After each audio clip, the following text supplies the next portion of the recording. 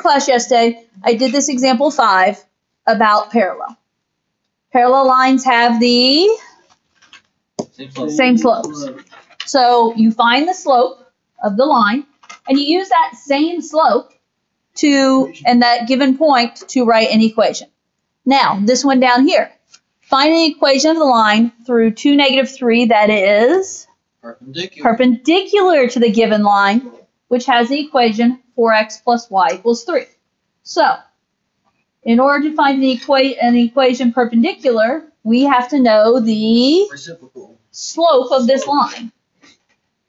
So how do I find the slope of 4x plus y equals 3? Subtract 4x. You gotta get it until y equals mx plus b. You subtract 4x. It's the same thing. In doing so, you subtract 4x.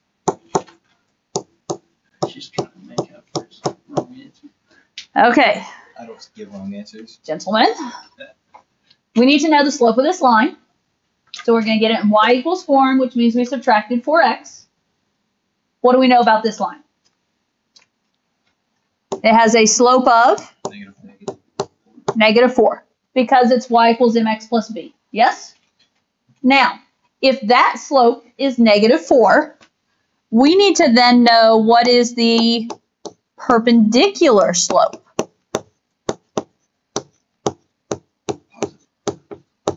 Perpendicular slope is the what? Opposite reciprocal. Opposite reciprocal.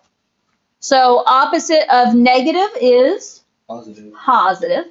Reciprocal of 4. Flip the numerator and the denominator, so it'd be 1/4. Okay. So keep in mind, 4 as a fraction is 4 over 1. So the reciprocal of 4 over 1 is 1 over 4. So we're going to use the slope 1/4. That's perpendicular. We're going to use the slope 1/4 and the point they gave us of 2, -3. And we're going to write an equation. Now, you can use y equals mx plus b form, or I like to use point slope. So I like to use y minus y1 equals m times x minus x1. So if I do that, y minus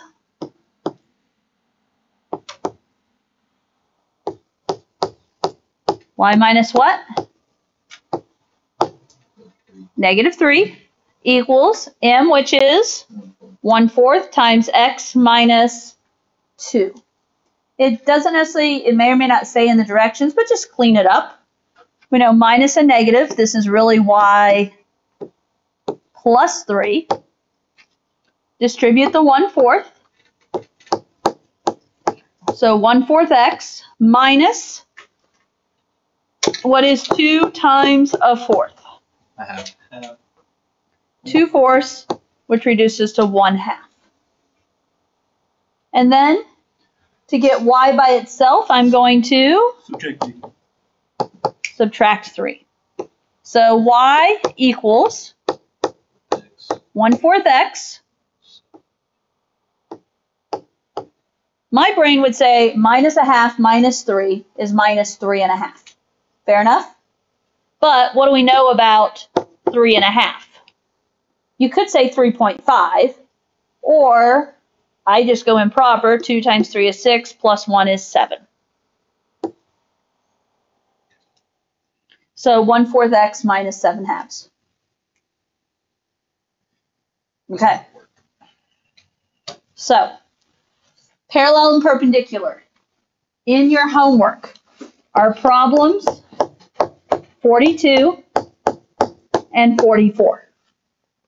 Okay, that's parallel and perpendicular. In your homework is 42 and 44.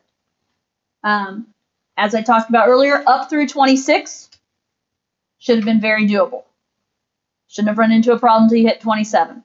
27 through 30, we'll graph it. We'll at least get you guys started on 27 so you can kind of play around with those. 42 and 44, and then we can also, I want you guys to try 42 and 44, then I can also help with 45 when the time comes. Okay? Which, if you didn't write down the homework, and as I said, I'm skipping this one, I'll help you with 45 in homework. But page 36, 3 through 6, 11 through 14, 21 through 30, 42, 44, and 45.